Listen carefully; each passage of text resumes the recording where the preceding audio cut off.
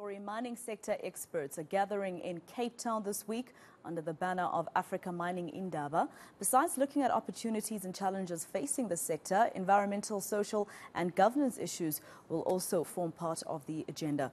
Mining law expert Patrick Leyden says that more mining companies are making an effort to improve the current mining practices. ESG is a hot topic, as you know. It's on everyone's agenda to ensure that mining is conducted in a responsible and inclusive manner.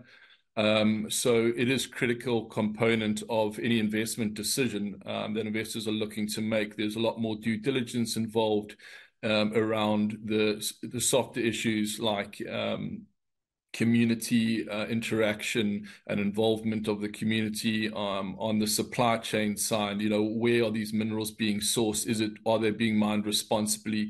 And that goes all the way down the chain to effectively the end users. So some of the OEMs and things are looking to ensure that all of their minerals are sourced from responsible miners. So it is becoming a critical component of, and has been for some time, a critical and key issue for miners to make sure that they are taking into account these ESG issues as far as their operations are concerned. And so we are seeing miners put a lot of effort into that, and they have been doing for quite some time now. So it is an imperative that mining companies have strict and adhere to their ESG principles as part of their operations.